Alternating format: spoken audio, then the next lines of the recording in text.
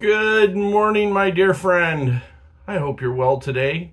It is Sunday morning, February 12th, and our reading for today is Numbers chapter 8 through chapter 10. We're going to read the last verses of chapter 10 and verses 34 through 36. It says this, "And the cloud of the Lord was over them by day, whenever they set out from the camp. And whenever the ark set out, Moses said, 'Arise, O Lord, let your enemies be scattered, and let those who hate you flee before you.' And when it rested, he said, 'Return, O Lord, to the 10,000 thousands of Israel.'"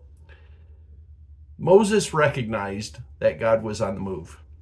The cloud would move and people followed it. Yes, it's true, but Moses recognized that God was on a move in an important way. And he said, "Lord, let your enemies be scattered." And then when it stopped, he said, "Lord, return and be with your people." We want to have that same attitude that Moses had, saying, "Lord, you're on the move. May you reign victorious."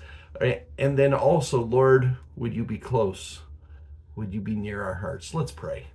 Heavenly Father, we come to you today thankful. Lord, thankful for your faithfulness. And Lord, we, like Moses, want to recognize when you're on the move. Also, when it's those times of just quietness and being close to you. Lord, speak to our hearts. Move in us this weekend as we pursue you. In Jesus' name, amen.